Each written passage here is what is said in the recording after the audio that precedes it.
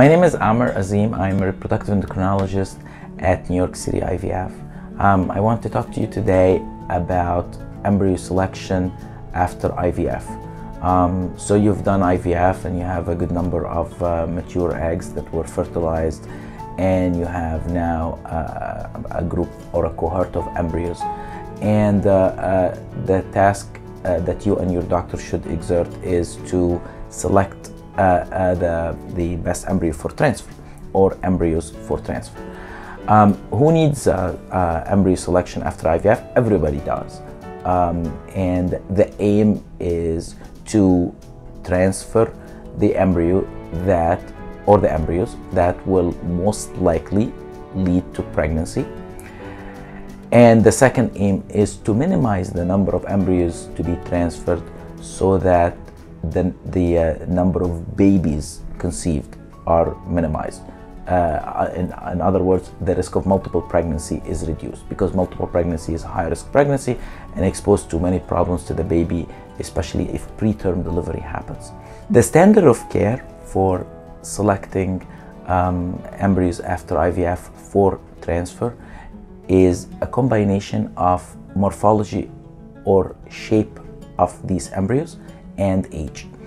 We look at the embryos in the lab after their creation, whether they are on day 3 or they are on day 5, and we use accurate grading systems to prioritize which embryo should be transferred first and which embryo should be transferred next, and so on. And this includes the size of the embryo, the number of cells, the expansion of the embryo, and other different morphological or shape-related points. And based on that, we grade the embryos as the best quality, and then the second best, and the second best, and so on. This morphology in itself does not predict 100% pregnancy, and because of that, we also consider the age of the female partner, because the implantation ability or the baby making ability of an embryo is reduced if it comes from an older woman than from a younger woman. And because of that, the number of embryos that are selected for transfer tend to be more or increased in older women than in younger women. And this is the standard of care. In the past years, and another added method was developed and became also standard in the majority of embryology laboratories, which is extended culture. One way of selecting an embryo is to extend the culture on day 3, which is 3 days after retrieving the egg and fertilizing the embryo, and extend that to day 5, which is the blastocyst stage, and further observe the morphology of the embryo. And those that develop into blastocysts are more likely to implant than those that did not develop into blastocysts or progress into a blastocyst or day 5 stage. In addition, the blastocysts that result from a cycle are also graded, and then the better shaped blastocysts based on specific criteria is transferred or are transferred back into the uterus. So the standard is morphology, age, and sometimes also extended culture to a blastocyst or day 5 stage. In the past 2 years, there has been some proposed advances in the science and the art of selection of embryos for transfer following IVF. One such method is time-lapse photography, and this is simply a special incubator that that has a camera, and the camera takes shots of the embryos at specific points, time points, and based on the number of cells in the embryo and the regularity of division of these cells, the growth of the embryo. Does it happen uniformly in all cells and not? Could be evaluated by an embryologist or by software. And initial work has shown that they may better predict the better embryo for transfer. So far, there has not been a large-scale study showing that time-lapse photography of the embryos increases the chance of a person getting pregnant or better selection of embryos for transfer. And because of that, this method remains investigational, and there is no proof to its efficacy at this point, although it could be promising in the future if studies would show that it might be helpful.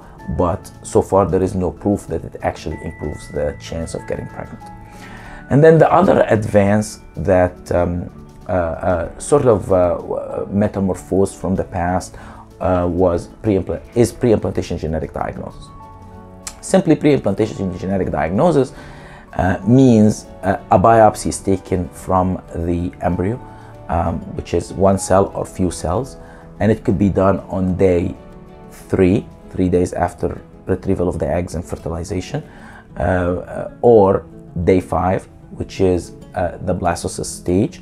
And these cells are analyzed for chromosomes because chromosomally normal embryos are much more likely to implant than chromosomally abnormal embryos, and then identify the one or more embryos that would have normal chromosomes and preferentially transfer those and discard the others that have abnormal chromosomes.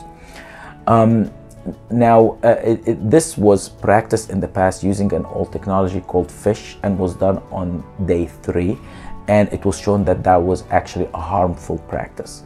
More recently, this is now performed on day 5 from the outer layer of cells in the blastocyst that makes the placenta, and then is analyzed by more sophisticated genetic methods like comparative genomic hybridization, or CGH, or other types of arrays. And they detect generally different specific points at the DNA of each chromosome to indicate how many copies at that point exist.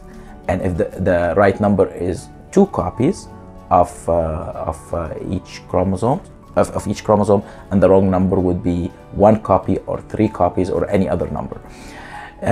Now, although a very attractive principle, you test the embryos and then you transfer normal embryos, there are many points to be considered before this is ready for widespread application for everybody.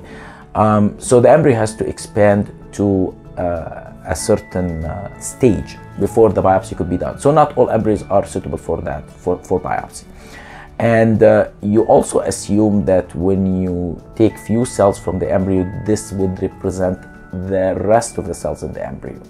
And that is not the case. Sometimes you would have abnormal cells while the rest of the embryo is normal, and vice versa.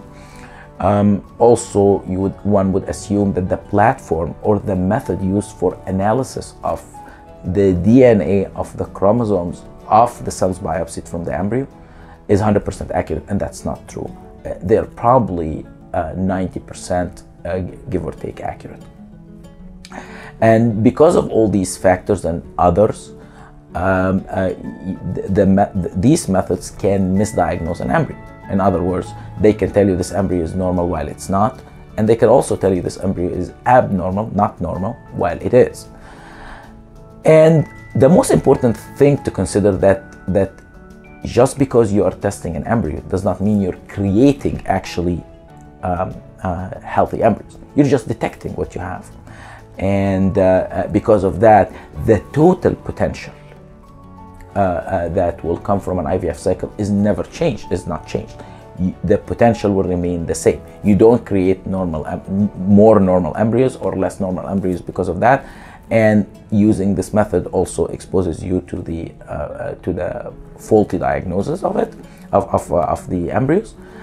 And so far, there has not been a very well conducted prospective study that compares selection using morphology and placing one embryo based on morphology or shape versus selection using these molecular or genetic methods and placing the same number of embryos in both cases and showing superiority of one method over another. So, and because of that, many people still consider this method not an established method for utilization or use for everyone. One other point of caution is how would one consider success after IVF, because this is understanding this point is very integral to the selection of the method to use for preferentially transferring one embryo over another. If one would consider success after considering all the embryos that came from one stimulation and one egg retrieval, then the methods of selection used are not going to have any increase in potential, because it's fine not to get pregnant in the fresh cycle, as long as you get pregnant with the subsequent embryo in the frozen cycle.